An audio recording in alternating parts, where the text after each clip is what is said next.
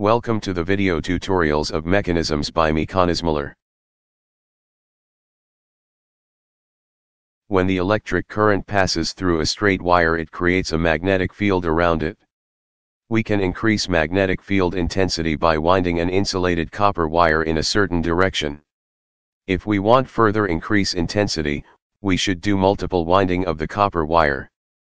However, we pay attention not to wind in the opposite direction, since this will cancel the effect of previous winding. We should do straight line return from one end of winding to the starting end of the winding when we do multiple winding. Inside the iron material, each atom acts as a natural magnet. Since they are in random orientation, the effect of this tiny magnets cancels each other.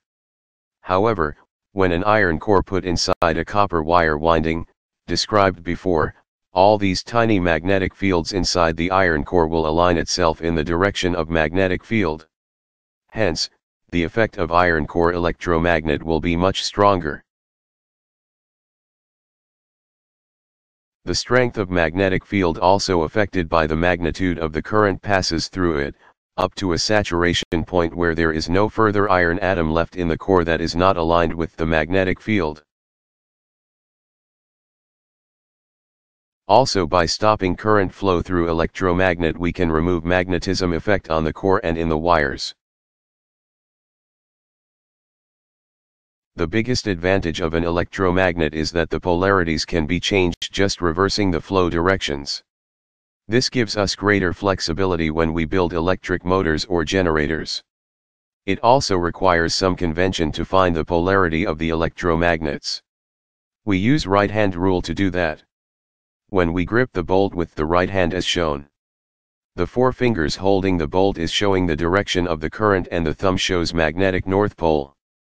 If we change the direction of the flow, the gripping of the bolt with right hand should be as shown.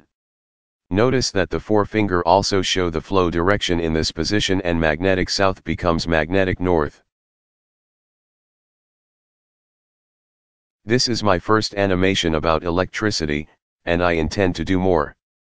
I hope they will help some of my followers, who were asking this kind animation, to understand the subject much better. Notice that moving yellow circles demonstrates the electric current direction. If they were representing electron motions, they should move in opposite direction to give same magnetic polarity to the bolt. Notice also the winding of wires is not as close as possible. In the real winding, each loop should be in contact with surrounding loops. I have done this intentionally to show you how the current was flowing at the backside of the bolt. This makes the animation more realistic. Thank you for taking the time to watch our video. If you enjoyed this video and found it to be useful, please subscribe to my channel and hit the like button. We appreciate your support.